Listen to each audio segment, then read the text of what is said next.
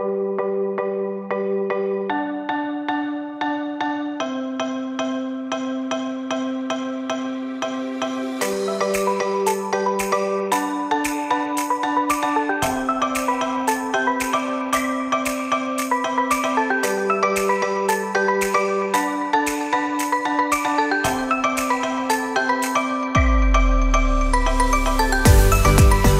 is up, you guys? Welcome to Word First Radio, the podcast brought to you by Word First Ministries. I am your host, Jacob O'Neill, and as always, I'm joined by my friends Cameron and Bailey. Hey. Bailey, pray us in, man.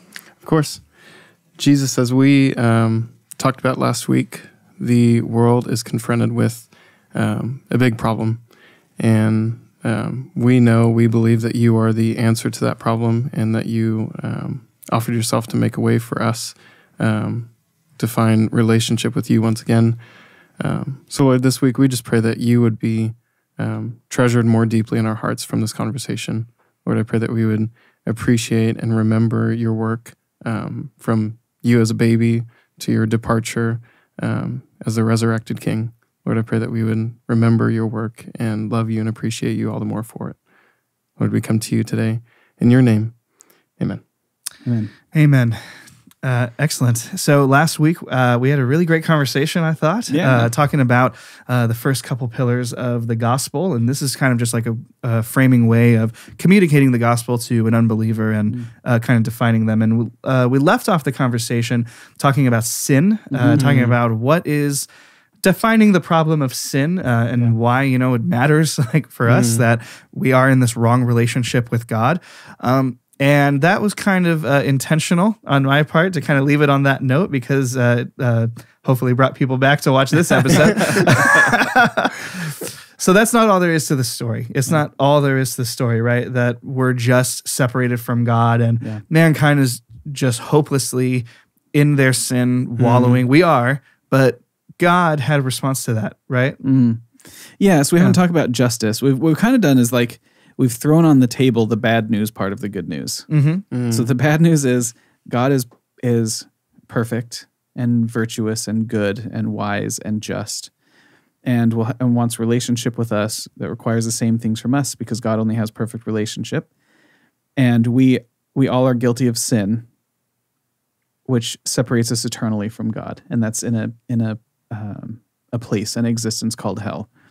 I don't know that we want to talk about that, but no, not necessarily. But what that is, Scripture describes it as the second death. Like that's ultimate death. When God said to Adam and Eve, "On the day you eat of that fruit, you will surely die." That's what He's talking about. Is like spiritual disconnection from God Almighty, who made us to be with Him forever.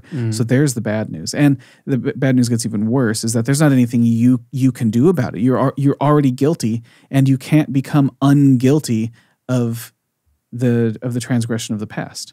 Right. Like we've talked about before, you can't murder a guy and then your defense be, well, yeah, but I shouldn't be held to account for that because there were a lot of guys that I did not murder at all. Yeah. Right. It's like, no. That's already the expected behavior. Like the baseline for not being punished or not being held to account for murder is not murdering anybody. Right. But once you do it, you're a murderer. And now you're going, because God is perfectly just, like judgment is coming for that transgression. Let's kind of, I like that, like as a conversation topic. Like there are lots of things that people like try to do to kind of like solve the problem themselves. We talked about false religions a couple weeks ago. Like people create false religions to try and solve the problem between us and our Creator. People try and be a good person to solve the problem between us and our Creator. And so I think it doesn't solve the problem, kind of for those reasons, is that, well, you can't just walk to a judge and say, look at all the people I didn't murder. Right. It's kind of like that way with God. It's like, well, I mean, I know my heart is corrupted and I want nothing to do with you, but I mean, like, I'm kind of a good person, right? Like I treat my wife good, or I'm a good worker, like for my boss, I have a good reputation. But like those don't solve the problem, like at all. Those don't make you not a murderer, right? Those don't make you not guilty of the crimes that you've committed. Well, it's like it's not a secret at all. Like we all know it if we're honest. Every single person knows there's something wrong. There's a problem with the world. Like we have police officers who police because policing needs to happen. We have doctors who heal people because healing needs to happen. Like there's fundamentally something wrong with the world, and there's evil that we commit. There's foolishness, like you were talking about Taya last week. And like even a lot of actions that we take can be just foolish. Like we're not to blame. Like we're not morally culpable. But we've done something dumb. Yeah. There's stupid and there's evil, and they're not always the same. Right. Yeah.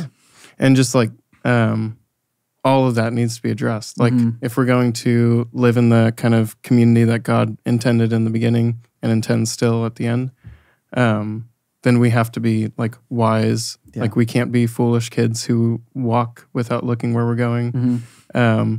Whether we're 2 years old or 5 years old, like whether it's because we're foolish or because we're sinful and don't want to listen to dad. Celia does that. Yeah. My kids. Yeah. And then, so I'll called out. If it's okay, I'm going to read a thing too. Just because, so I think this really, you can't hear these words and not know that they're true. Like this accurately describes the world and our experience in it. So this is from Micah 7.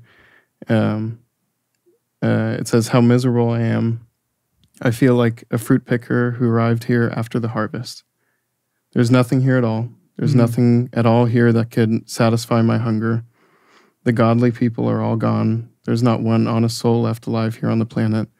We're all murderers and thieves setting traps here for even our brothers, and both of our hands are equally skilled at doing evil." Both of our hands are equally skilled at doing evil. Wow. And that, like, oh, gosh, I love it so much. Yeah. Because if we're lying to ourselves, then we're blameless. And but if we're honest with ourselves, then we know that there's a problem with the world, and more importantly, that there's a problem with every single one of us. And that's so you have to explain. Like, so people ask Christians or people who believe in God in general, like, you have to explain where evil came from. Well, fair enough, but so does everyone else. Yeah. So when you mentioned, Bailey, that we have doctors who fix bodies, and we have police officers who are meant to enforce law, something like that. But like, people are being bad to each other, and we want them to help with that. And I think that's just that's really profound. That's really profound that that's true. And C.S. Lewis, what he noticed, and other people did too, but he put really, really beautifully, and I'm going to butcher that too. But it was people don't just. Of course, we love evil, but no one's pursuing evil. People pursue their perceived good.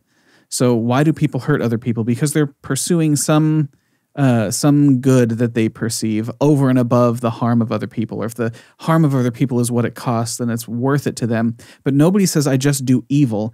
They pursue something that they think is good, which might be their own pleasure, which might be their own status, which might be their own wealth and health or whatever. Like, you think about people hurting and harming one another. Every person can give you a justification for why they did that. I don't know that it happens ever. Maybe it has, but I don't know that it happens ever that somebody says, well, no, I hate murdering people. I hate it. It's gross, but I'm pursuing evil for the sake of evil. Right? It's, even psychopaths will say they murder people in order to feel normal or whatever. Like, everyone's pursuing what they think is good from their own perspective. And when people are, so if everyone's doing what they think is good, and we look in the world, and the one constant thing about humanity is how awful we are to each other, then what does that say about our view of what's good? It says that exactly what Scripture says, that sinfulness and wickedness comes from inside of our heart, and it works its way out into our hands. That both of our hands are equally skilled at equally skilled at doing evil. Both of our hands are equally skilled at doing evil, and the evil starts in my heart because as I'm doing evil with my hands, it's pursuing some perceived good that was born in my heart. And if God is not part of your worldview, you have to explain that thing. So that's why I mentioned, I asked the question, like when somebody does, I ask somebody, do you always perfectly keep all of your moral commitments? And they say no. And I say, well, why not? Well, because what's inside my heart is bad. It's turned in on itself. I pursue something that seems better at that time. There's something I wanted more or worship more, something like that. Yeah. Well, I love it. And so, I think it's a really great, more kind of expand our view of like the problem, and it's just really great way of putting it. That's kind of all the bad news on the table. Yeah, all the bad news on the table. But what is like God's solution to? So everyone is doing what is right in their own eyes, right? That's a biblical term. Everyone is kind of following the desires of their heart. That's kind of been a theme in the Old Testament. But if we look at it from like historically, like there's this theme. Jeremiah is like, your hearts are bad. Ezekiel is like, you need a new heart. You need your heart ripped out and a new one put in. Yeah. David in the Psalms is like, my heart is sinful and I was wicked from my conception. Like I am just head to toe, like that's who I am, is wicked, and describing humanity in that state. So God looks at that, and what did God do in response to that? Obviously, from a Christian worldview, we believe that He came in the person of Jesus Christ. Let's unpack that. There's so many different things to talk about, but let's talk about let's zoom in real quick on that as some kind of solution to man's problem. Yeah. The only solution. The only possible. And that's one of the things we should definitely talk about. So, do you mind? Let's go ahead and just start with you on that one. I think it'd be good for you to start because I love how you described this. He is God and He didn't sin. Like I love how you always go into, like I can't adequately describe why it's so important that Jesus had to be sinless. So please, I love when you describe that. Well, thank you. I appreciate that. And so there's this big fancy word that historically Christians have used to describe God coming as a human being called the incarnation. It's a doctrine in the area of Christology, which is the ology of Christ, the studying of Christ. And so the incarnation, basically, if you want a really biblical analysis of it, read Philippians chapter 2. I think is like the best biblical, like solid biblical explanation of the incarnation, that Christ existed in eternity as part of the triunity of God, and He did not consider His equality with God something for Him to hold on to and to be like selfish about, like this is something I need, but He willingly relinquished it to become a human being, and He gave up or veiled is another like kind of Christian academic way of describing it. So no, Jacob is trying to thread a real narrow needle about the God of the universe becoming man without ceasing to be God, but while legitimately becoming human. I'm trying to explain something that's and really he's got technical. Heresy on both sides of him. That's what I was going to say. I'm trying to explain it in a way that everyone can understand, but also not be a heretic. We've got three gods, and one of them turns into a human. You're not wrong, but you sure ain't right. So there is. That's so true. Yeah. So there's a part of His glory as God that He had in eternity that He did set aside to become a human being. Right. And so when Jesus was walking around Jerusalem, He did not glow. Right. He like God was. Does. This is gonna be right. Like God does. Right. He did not glow. He was. There are some people that would argue, and I would. This is going to sound very controversial. I don't know if I should because I might not have time to explain it. Okay.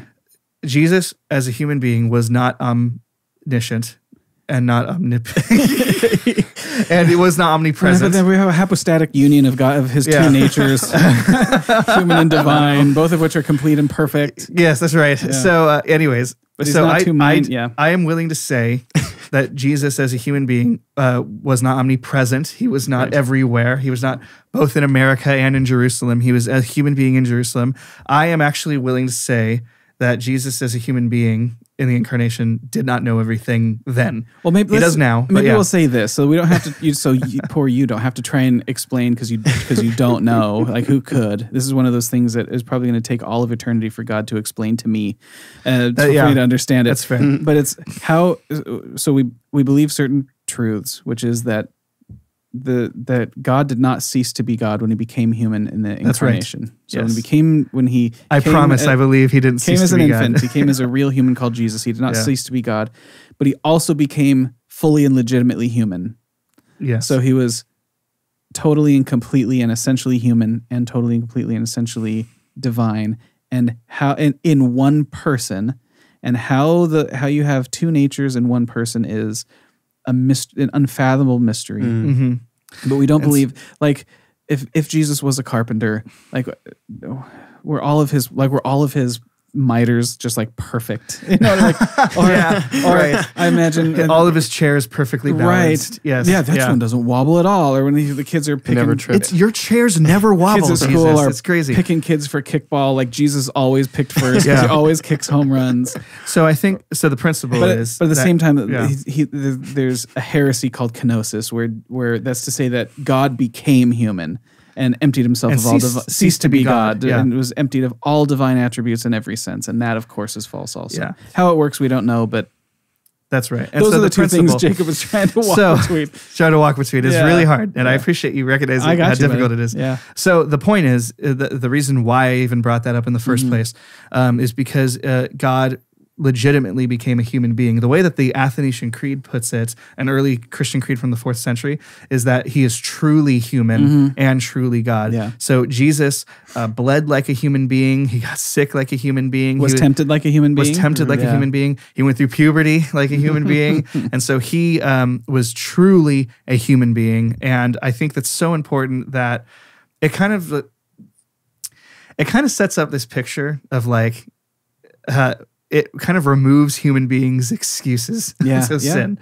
So like we're tempted to sin on a daily basis, right? And so is Jesus. I think when Jesus really became a human being, he was like really tempted to sin. Well, yeah, but he's God. So he wasn't like, he would have never done it, but he was tempted. No, I think he was really tempted to sin, but he decided, no, I'm going to follow God's will and not, not what's happening in my flesh. Not the human, And so it was right on the tip of my tongue.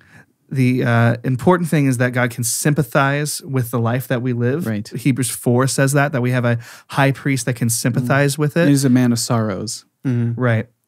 And God knows what it's like to be a human being and came down to have that relationship with us. This is what was on the tip of my tongue. He lived the life that we could not live. Right.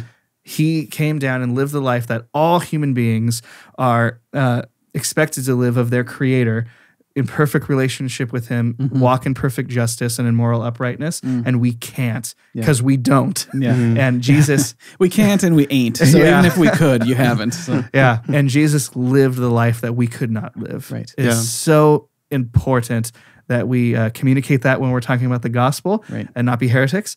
But it's just such an important central aspect. Is that what you wanted me to say? Yeah, kind of. I thought of like a good way to kind of summarize what you were trying to say there. Like if both of our hands are equally skilled at doing evil, then Jesus's hands truly were both equally capable of doing evil. But he never, actually practiced or became skilled at doing evil like us. Because a skill is different than a talent. It doesn't say like our hands are equally talented at doing evil. Skill is something you have to train and work at. My hands are equally skilled at doing evil because they do evil all the time. It's like, that theory, like you have to get 10,000 hours in to become a master at any subject. That's what my hands are like with sin. PhDs in sin. Right. Yeah. I was wondering more, and this is kind of putting you on the spot with a question, but like, that's fine. How do you answer if you're in an evangelism conversation and someone asks you, well, why is it important that he doesn't sin? Like, what's the point of that? Why does some human being have to live a life without sin? Like, how does that address my sin? Or, Oh man, I know. I'm sorry. So there's lots of ways. There's lots of ways you can approach that. I think the one that I can kind of just pull the rabbit out of the hat real quick and say that in an ultimate sense, it mattered because of his sacrifice and what he did to redeem us from sin. And so Christ, being the only innocent person who has ever lived, being sinless, came to live a real human life, being tempted of sin and resisted so that he could offer himself for the sins of humanity. And so there's this kind of reasoning that I tend to agree with, that it actually, you can argue that Hebrews, the book of Hebrews kind of, talks about this, that he is a worthy sacrifice because of his sinlessness. So because we are sinners and stand guilty before a holy God, and justifiably so, the hammer could come down and say, you have to pay for your sin. You have to pay for your sin. You violated my laws, and now you are guilty, and you have to serve a sentence. And that sentence is, separation from God. That sentence is eternal. Eternal separation from God. And what Christ did, he says, I will on their behalf live the life they can't live, die the death they can't die, which is a perfect death in right relationship with God. And what it is that a clean slate, which is what Christ had, our dirty slate is now completely attributed to that one. And so as Christ being sinless, what was important for that was that he could now take the place of a sinner and say, Cam's got all this debt, the sin debt lined up. Colossians 2 uses that imagery. And I'm going to take that debt and your sin and the curse of sin that's upon you, and Christ took it upon himself. And the reason he could do that is not just because he was God, but because he was considered worthy because of the life that he lived and was sinless. I hope that's kind of what. Yeah, do you mind if I take a crack? Please. So I think you're absolutely right. I'm going to try and say it in a way that I think makes even more sense to me, and it's by way of analogy. And analogies always fall short, but come with me. So Jacob, you're exactly right. So when in our sin we incur an infinite debt, right? Because I can't have unsinned, right? I can't have not sinned. So now here I am on this side of the canyon, the one that's separated from God, and that's going to happen eternally. And what I want to do is to get back on the other side. The only way that can happen is if my sin is forgiven, and so a substitute has to stand in my place. So I'm gonna torture two different metaphors, but you can imagine you're on trial for murder. And I'll imagine that I'm on trial for murder. And Bailey shows up and goes, you know what, Judge? I'll go ahead and serve his sentence for him, right? And we have to imagine in this metaphor that the sentence for murder is life in prison. It's death. It's eternal, right? It's maximal. And he goes, I will serve Cameron's sentence. And he goes, get out of here. You're already serving your own. Like, justice isn't done. You're serving a sentence for your own murder. Justice is not satisfied by then saying, oh yeah, this counts for Cam too, right? Any more than I put down, I guess in Norway it's like $10. Put down $10 for a burger.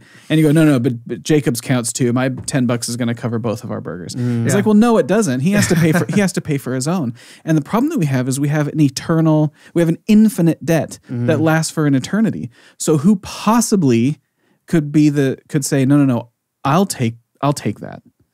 Well, it's got to be somebody who doesn't have his own eternal debt to pay. That's right. The only person that could possibly be that the only person who has ever done it or could possibly was Jesus, because he's the only one who never incurred that debt himself. So he's the only one who could pay it. Now you can try, to your point, Jacob. You can pay for it yourself. Everyone is responsible for his own sin.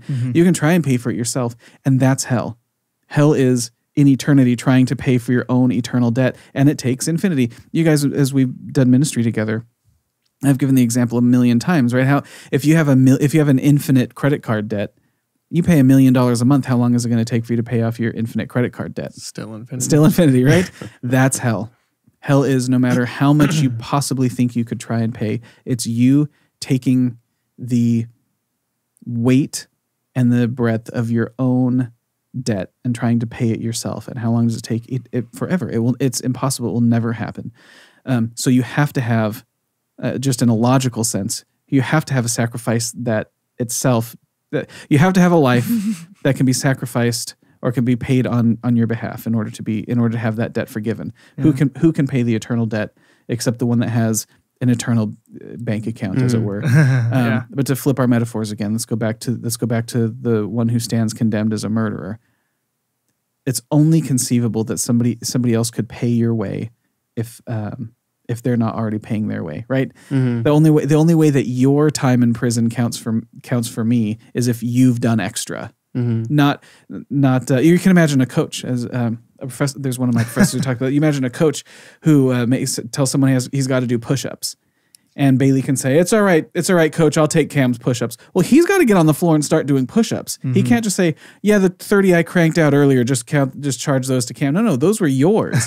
Cam has to do Cam's. And if there's going to be a substitute, it has to be somebody who can add Cam's push-ups to his own count. And only Jesus can do that because he has a 0 count, right? Yeah. He's the only one not guilty of sin. He's the only one who doesn't stand condemned to death, because the rest of us stand condemned to death. He's the only one with life in him who can then give his life and pay for our infinite debt. I'm going to stop. I'm badly torturing metaphors. Well, nevertheless, it helps me to understand. And the second answer is that so he could properly reflect God's character too. No, thank you for that, because I was like, if I'm trying to put myself in the seat of someone who's being evangelized to or hearing the gospel, the part that like I didn't get the reasoning or logic behind it in your explanation was the like why he's worthy to be a sacrifice in our place, and that like totally addressed that, like the Old Testament sacrifices and all of that, or us paying for our own sin and hell. Like those are $5 small contributions.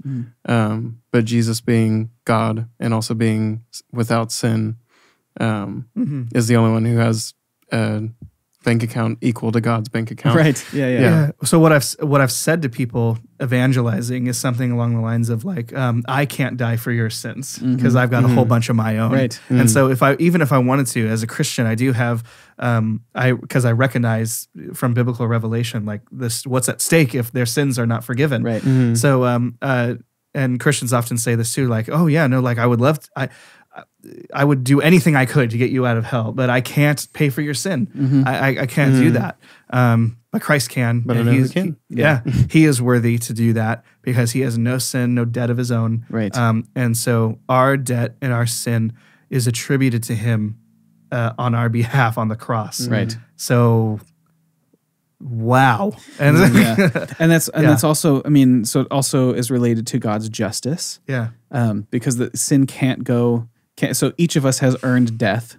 So Jesus had to like do all of our like eternities of death. So he did that. Thank you. Thank you so much for that. I mean, I shouldn't be flippant about that. That's borderline blasphemous. But I mean, we have this idea that Jesus spent a few hours on the cross, and as though that was the punishment for sin. That was not the punishment for sin. Right. That was a reflection. Like that was a gruesome look at how terrible sin is. It was a moment in time we can look at with horror and shock and see a very, very small, a very small measure of the cost of the sin of humanity.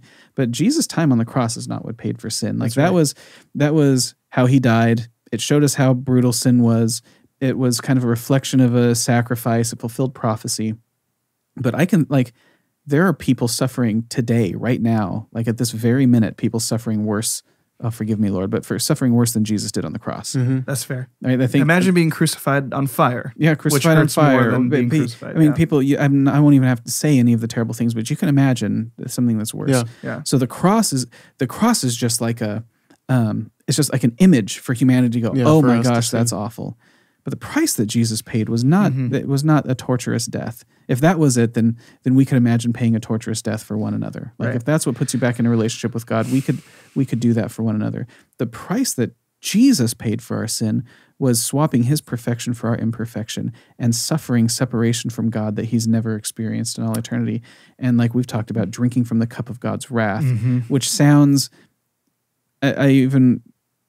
sometimes I'm shy to even say that, although that's true of God. But if your ears aren't tuned, if you don't know who God is, that makes it sound really, really awful and terrible, as though God's just God's angry and pouring out his anger. Well, that's true, but it's because God is just. And we can imagine, again, like we can go back to the trial room, and you can imagine someone who's committed the worst kind of horrible, atrocious crimes. And let me back up one step by saying, so some people might ask, well, why wouldn't God just forgive? Right? Okay, so why does there have to be this whole gruesome crucifixion, death? But I get the bank account thing. Okay, so he's a human, and God goes, okay, there's a human who did it. Whatever, I count that. Well, it's because God is just also. And so, like, there's a reason why we celebrate in a certain sense when a bad guy gets sentenced, Or like, okay, justice is being done. Like this deserves attention and response. Mm-hmm. And if the judge, I mean, we had the Nuremberg trials, right? We had the trials for, so Hitler probably killed himself. But then we have the trials for all these various henchmen. And it would not have been good enough if the people who presided over the trial went, you know what, forgiven. I just forgive him. I forgive him. Sentence served. We'd go, whoa, what? We'd have a word for it. That is a miscarriage of justice. Or there's the sense when you have some horribly evil person who like shoots a bunch of people and then takes his own life. And we go, justice wasn't served. Like he needed to stand up in front of court and he needed to have justice done. But he took the opportunity for sort of the rest of society to have justice. He took that from us, and justice was not carried out. So God, being perfectly just and wise and good, demands justice for all wrongdoing. And so here's the thing: is all of that wrongdoing for all humanity for all time has been paid for by Jesus. Like he got Bailey, he got your sentence. Jacob, he got your sentence. And he got your sentence. He got my sentence, and he paid for it, which is infinitely more unbearable than the most like torturous death that we're aware of.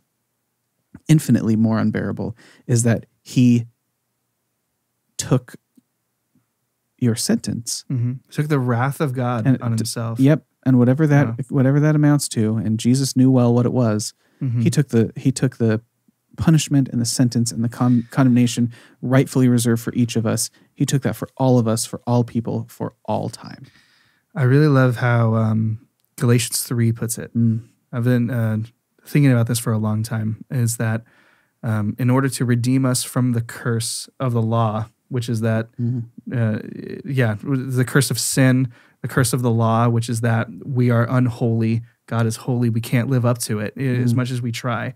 Christ became a curse for us. Yeah. For cursed is everyone who hangs on a tree. And what Paul's doing there is he's actually quoting Deuteronomy, I believe it's chapter 21, where it says, everyone who hangs on a tree is under God's curse. The curse that was rightfully like sentenced to us, that was our punishment for sin, he took it upon himself. He took upon himself God's curse. And so for people who aren't Christians, on the outside looking in, I hope that can kind of like frame for them why we sing things like Amazing Grace or that of God's amazing love. Yeah. Because not only don't we deserve it, it's just like I am an innocent man, an innocent God took my place. Like, and looking at it on this side, like with the Holy Spirit, with a new heart, it's just like, it brings us to tears. It brings us, it sobers up our minds. Yeah. We have to reflect on it, like with respect and reverence, that it's just kind of like this, it's this amazing, wild, like just unfathomable. Unfathomable. This love cannot be fathomed. Yeah. Here, you do your lips. You do your lips, and I'll say the word unfathomable.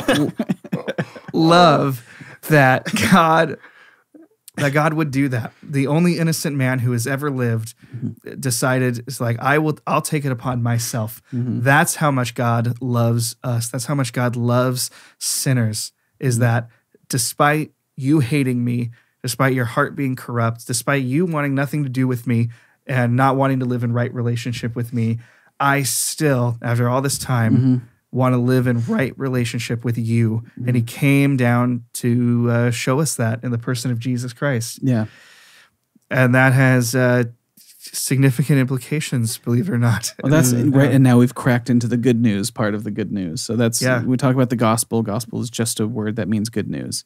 And I love in Norwegian, they still call it evangeliet. The good news is when in Greek it's evangelion, right? It's the good news, which is where we get evangelism from. So, which I really just appreciate. But anyways, we've broken into the good news. So there's all this bad news. The bad news is you're forever eternally separated from God. It's your fault. You can't fix it. And what is it going to take? Like, okay, so I have an infinite debt. That's awful. How does that get fixed? Well, you need to find somebody who can pay an infinite debt. Okay, well, that has to be like an infinite being, right? In our metaphor, an infinite being with an infinite ability to pay debt. There's only been one of those, and only possibly going to be one of those.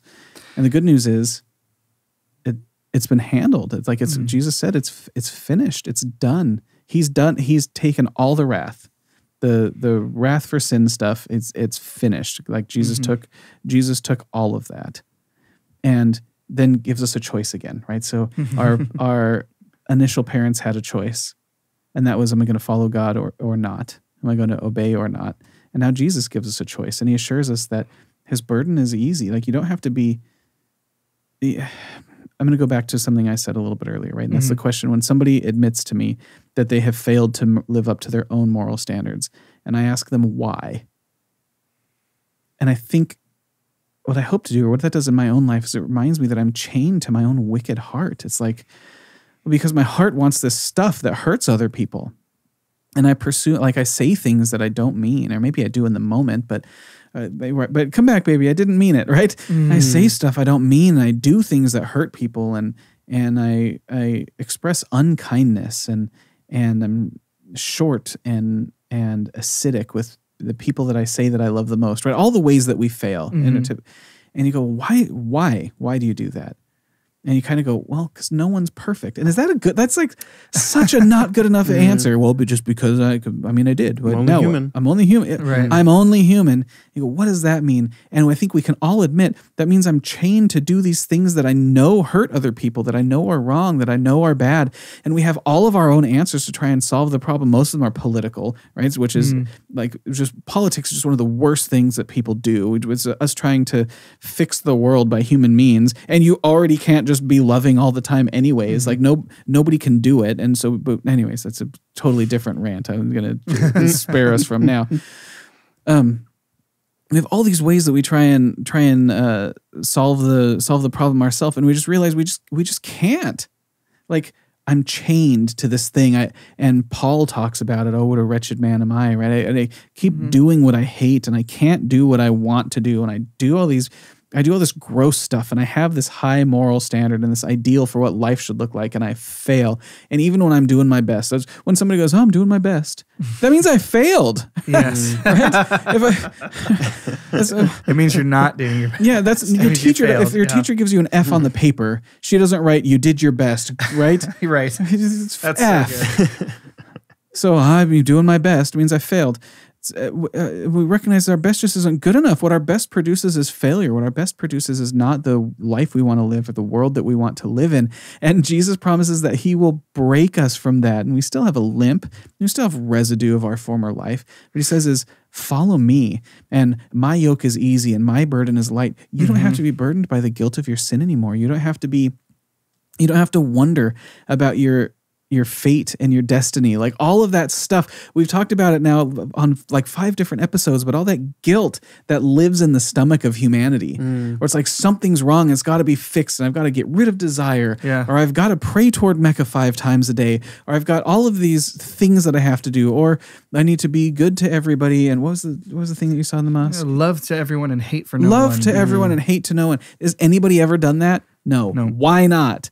And they can't. There's no rational answer. It's just because there's evil in my heart. Because I'm only human, which is just to admit that there's evil in your heart, and there's the weight of grief and guilt, knowing that there's evil in your heart. And Jesus says, "I'll take care of all of that. And you come with me, and I'll improve you, and I'll make you better, and I'll give you a new ability to see what breaks God's heart and to understand what's wrong, and you'll learn to have new desires, and you have your heart and your mind replaced." And you don't have to bear the guilt of your own inability to live perfectly anymore. Your own inability to live up to your own moral standards. You say, "What's the point of life?" And they say, "To be good to love everybody and hate nobody." Are you doing it? Well, I'm doing my best. I'm only human. Yeah. Okay, well, why not? Because you're incapable. And how does that make you feel? Well, I need to have all these things I need to do to make me not feel so bad about it. And Jesus takes care of all of that. And he doesn't give you permission to continue in sin, but he does say, look, we're going to work on the moral stuff. You're going to get better. Follow me, be more like me, become a disciple, which is a pupil. A disciple is just, and I know we use it as a churchy word, but it's someone who follows the teaching, wisdom, and instruction of somebody else. You're like an apprentice. Become an apprentice of Jesus and learn to be like him in every way. So we've talked about that too. When we say we're Christians, what we mean is that we endeavor to emulate Jesus in every way, in every possible way, right? We'll never become the second person of the Trinity, but in every way that he modeled the perfect life, we'll do that. And so all of that is bottled up in the good news. Your punishment has been taken. What Jesus calls you to is discipleship. Become an apprentice of Jesus. And you can let all of that stuff go. There's no more condemnation. He's taken your sentence. And when you're guilty, you can find purpose in the guilt, which is to say that I shouldn't be like this anymore. Like I need to work on that thing. And I need to love people more and hate people less. That's a good and it's a high ideal, but it's not the point. And you can't do it without Jesus.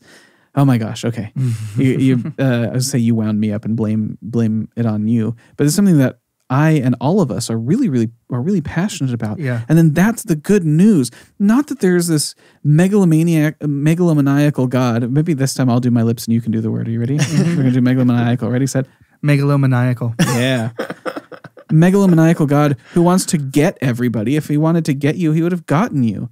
He wants to welcome you into a relationship with him, and you've made it impossible to be in relationship with you because God is just and he is good. And so he himself came and sacrificed his own life. Well, the second person of the Trinity came and sacrificed his life, which is a double sacrifice. God sacrificed his life and God Almighty sacrificed the life of his son, who is God. In order to purchase relationship with humanity, right? And to break the curse that we ourselves put on the universe. Yep. Like that's the good news. And I get maybe frustrated. I get disappointed sometimes when I hear people talking about who Jesus is and doing what in their mind is evangelism or gospel presentation, and it misses all of that. It doesn't talk about who God is. It doesn't talk about why we're separated from him and that we've done it ourselves. And it doesn't talk about what Jesus actually did to fix the problem. Right. It's almost like begging people to, I'm just begging you, make Jesus one of your friends. And it's like you've missed the whole history of the universe and left somebody unable to understand what it is that they're actually doing, right? Counting the cost of becoming a disciple, becoming an apprentice of Jesus, and not understanding the price that was paid on their behalf, not even understanding the depth of the debt. That's like you never showed them the bill. It's like, here's the problem. See that infinity sign? Like you can't pay that off. We don't show them that. We ignore that because that's kind of icky, and it makes it feel like God's a mean guy. It's like, no, because God is good and because he is just, you now have an infinite debt that someone else has to pay, and that someone else has to be like this, this, and this. And not luckily, but mercifully, graciously for us, Jesus was all of those things, and he did it. He did it, and he accomplished it. Okay, I'm going to stop. No, yeah, and I don't, and you don't have to. It doesn't take an hour-long podcast to explain it. No, when I've gotten through, touched all those points, quickly, like in an evangelism conversation that lasts a half an hour. If I'm just talking to somebody, like in a conversation with people that I'm trying to share the gospel to, it happens in one sentence in my favorite Bible verse in the world, which is 2 Corinthians 5:21. That's correct. 2 Corinthians 5:21. That says, "For our sake, he became sin." God made Jesus become sin, who knew no sin, who was sinless, so that we could become the righteousness of God. Yeah. That's insane. That kind of gets into our final pillar of the gospel, God's response to it. So what we need and what Christ offers is his righteousness, his sinless life attributed to us. All of my guilt and my debt and my sin was attributed to him, and he took the punishment for it. But his rising from the dead and declaring victory over sin and death means that his righteousness, his innocence before God, and sinless life can be attributed to me. That God can look at me, can look at Cam, and look and see Jesus's life. That's crazy. So That's what we need. That's the good news. That's the answer to sin. And what is the response that God now calls all people to? Right. So if you've shared everything that we've shared with somebody, and then you say, do you want nachos? Okay, let's go. Right. if you leave it there, that's the locked pill bottle. Mm-hmm. And so you have not fully shared the gospel with somebody until you invite them into God's family. Mm. And I think maybe I understand when people say it. They say something like, we're all God's children. In a sense, that's true, because God loves us and wants a relationship with all of us. But Scripture says that we are given the right to be adopted as sons of God, that following Jesus is what brings us into God's actual family. Mm-hmm. And so we have an opportunity then to invite people into God's family and explain what the cost is, which is the cost is that from now on you live as a servant. You live the purpose of life that we said earlier, right? Which is to oh my goodness, I'm all wound up. But to love, know, and serve God. To know, love, and serve. To know, love, and serve God in this life and the next. Is that what you commit to doing? And then we take them on as disciples. You baptize them as a profession of their faith, and then we walk with them like brothers and sisters. This is what we do. We have now little spiritual babies. But if you don't give somebody the opportunity to respond, to really respond, say, okay, now, because otherwise you've done them a terrible disservice. Otherwise you've left them with the burden of knowing that this is what's in the universe. Now, once they know it, they have an opportunity to respond to it or to not. And if they don't, then they're still headed for separation from God, which is death. But you give an opportunity to respond in faith, which is the requirement of God in order to follow him into his family forever. I'll say just that. I've said way too much stuff, but that's it. If you don't invite a response of faith to therefore follow Jesus, you have not completed your evangelistic duty. Mm-hmm. Mm-hmm. What are some of your thoughts on that? Yeah. I would just reduce it to, because I like reducing things, helps my mind that goes crazy in these situations. Repent and believe. Mm-hmm. Repent from your sin and believe in like all the stuff about Jesus that we just talked about. Yeah. That, like, I'm sure every Christian listening, your heart is singing right now. Believe that that is true. Believe that you're equally skilled hands at doing evil, that they can be replaced, and like you can be taught to do righteousness, like that verse Jake shared. That one is like mind-blowing, because it's one thing to realize that Jesus offers us like the and a key to heaven, like we get to go to heaven after this life. But another thing to realize that, like, for the guilty and broken man who hurts his family, or just people weighed down by the guilt that's on their own hands, Christ now in this life, like, offers that guy a way to change. You guys take it. Oh man. Yeah. So it's just so you believe and you repent. Repent just means turn away from your own wicked desires and follow Jesus instead. And now. Repent now. Repent now. And endure. And endure means be faithful. Continue to be faithful. Don't leave Jesus. He won't leave you. Don't leave Jesus. Yeah. I think that's really good. A good place to land it. And I think that just that compelling, like, just beautiful thing that God asks us of our faith in him, trusting fully in Christ's death and resurrection, that is what washes us of our sin, that is sufficient to have God impute his righteousness to us, like, and count that as our record, is God's righteousness itself, is the most beautiful message of all of history. And we'll be singing about it for all of eternity.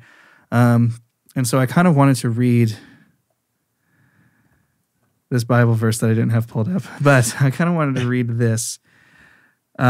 This is from Revelation, Revelation 5. And Revelation can kind of be a scary book for some people. And I think that like my theological mind, as I was answering your question, I always want to like, you know, make sure I'm explaining things correctly and go to all these different things. And as I read this, I want to kind of like, let's not focus on like the imagery or like that Revelation is scary and that there's all these kinds of things. But let's think about the principle behind this. So there's some kind of scroll that is being offered to the Lamb of God, which is Christ, basically to begin consummating the history and judging the world. That Christ stands now in victory as the rightful judge of all of eternity. And here's why. They sang a new song. All of creation, sang a song saying, "You are worthy to take this scroll and open its seals, because you were slain, and because with your blood you purchased for God persons from every tribe, language, people, and nation. You made them to be a kingdom of priests to serve God, and they will reign on the earth."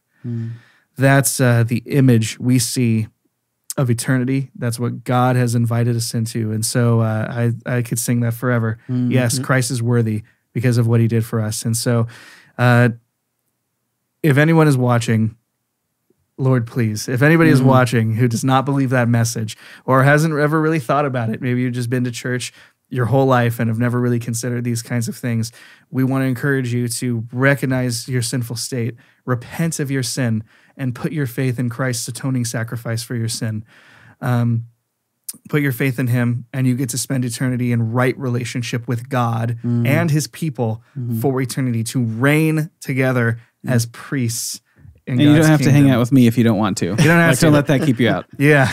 And so we thank you guys for watching. Thank you guys for listening to us unpack some of these very serious things. I feel like the reason we're kind of quiet, not really like laughing as much, is not because we're like, it's not a downer.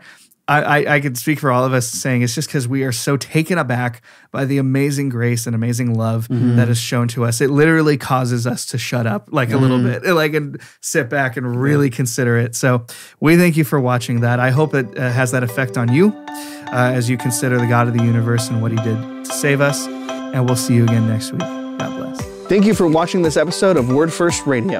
If you like the podcast, please like, share, and subscribe. If you want to learn more about Word First and how you can support the ministry spiritually and financially, check out the links in the description below. We hope you enjoyed this episode of Word First Radio, and we'll see you again next week. God bless.